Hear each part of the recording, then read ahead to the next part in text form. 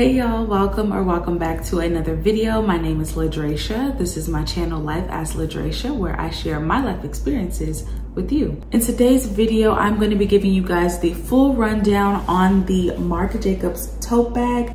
I'm gonna let you guys know if it's worth the price, how the material holds up, what fits inside of the bag, and if I think it's worth purchasing. So I'm gonna let you guys know straight away, I absolutely love this bag. It was worth every penny. The mini size currently retails for $175. The medium retails for $185. The large retails for $225. I have it in the medium.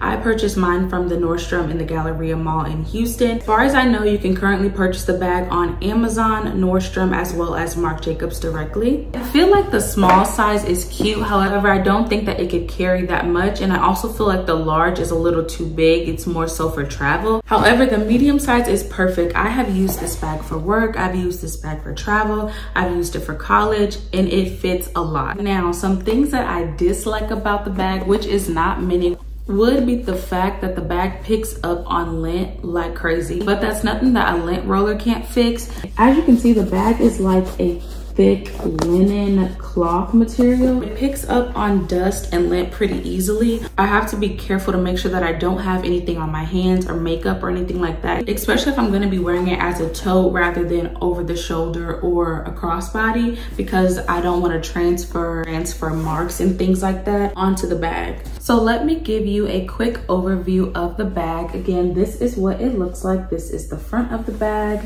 and this is the back. It comes with the two top handles. It also has this cute little side handle design. The bag comes with one main zipper compartment. And when I tell you guys, there is so much space on the inside of this bag, like so much space. The side here, it does come with another pretty large zipper compartment that could hold a lot of things. I normally keep my AirPods, lip gloss, and my wallet in these compartments here. I keep my things pretty organized, but if you're a person that just likes to throw stuff in the bag, just throw it in the bag, then I highly recommend you purchase a bag organizer. The bag also comes with this black strap. The strap is super easy to attach. You just clip it onto one side, clip the other one to the other side. Super simple. Most days this is how I wear the bag. I just put the strap on my shoulder and let the actual bag hang on my side.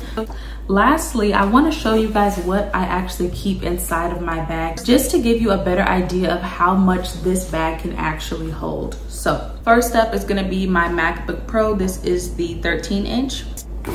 As you can see, it fits in the bag, no problem. It doesn't protrude out on the sides, fits perfectly. Next up is going to be my iPad.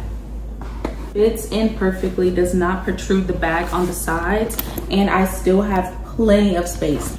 My headphones, my makeup / toiletry bag that I take with me everywhere, manicure kit, lotion, sunglasses,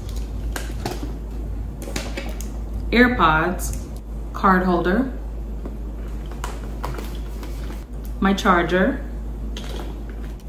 hand sanitizer, and lastly, some water.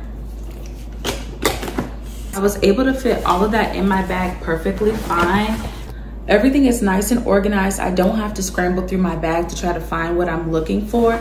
I'm still able to zip my bag completely, perfectly fine. And I'm ready to go for the day with all of my everyday essentials. So if you were thinking about purchasing the Marc Jacobs tote bag, I highly recommend it. I feel like the bag is going to last you. It's very durable. It's good for everyday use, for travel, if you're in school. If you enjoyed this video, be sure to give it a thumbs up and subscribe if you haven't already. I promise you're gonna love it here. I'll see you guys in the next video. Bye.